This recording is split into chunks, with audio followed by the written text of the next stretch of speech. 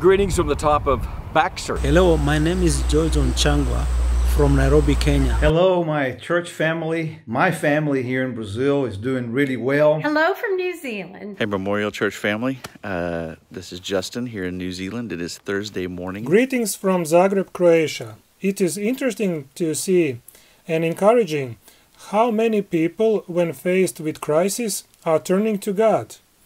Our Sunday service from 2 weeks ago was viewed by 360 people. As I remember, Kushlanova Church never had that many people present at Sunday service. In my ministry, I'm really praying about the families that are at home with their children. I'm rushing to put out lessons for them so that they'd be able to have family devotional times, spend some time in the Word, and make that an enjoyable experience for families.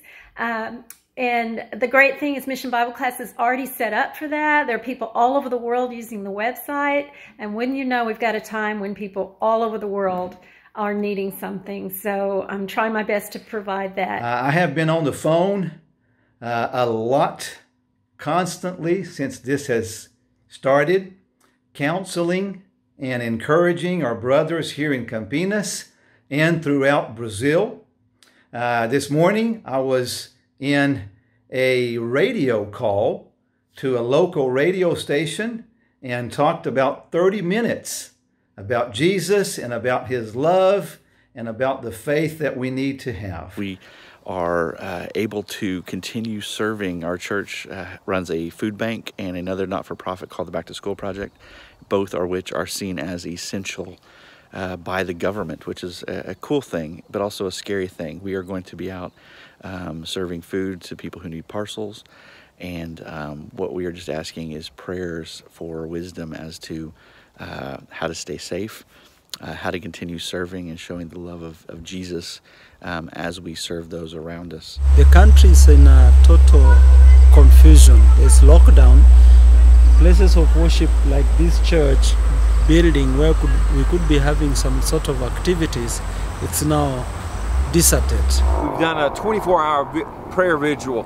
Our two apprentice missionaries, Olivia Barnes and Elisa Paul, from the States have organized a 24-hour vigil, and 3 and 4 people would pray for an hour throughout this 24 hours for different areas and aspects of the things we're going through. In spite of being isolated from each other, we as Kushlanova Church members are more connected now than before. Every day we are sharing information online about each other and praying together every day at 9 p.m. wherever we live. The church family here is doing well, and they're doing 3 main things. First of all, the church is praying for everyone. The second thing that they're doing is that they're calling every single member. They're longing to be together and to hear people's voices.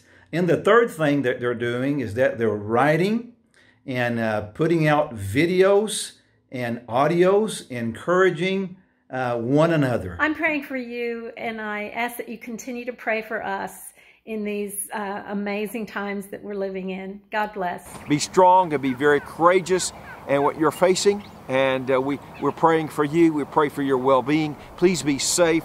Please remember us in your prayers.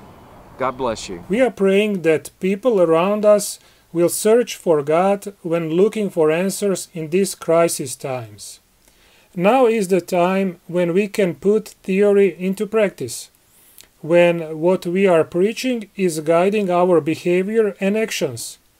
Now we can be fearless in times of fear, encouragement in times of discouragement, and peacefulness in times of chaos. My prayer is that may God provide a solution for the families and humanity. I'm aware it's a global problem. We are praying that God may have His way for us. May we pray for the world. May we pray for our families. May we pray for our churches. May God bless you all. We love you all. We thank you for your support. Thank you for what you do to continually lift us up and allow us to do what we do. God bless.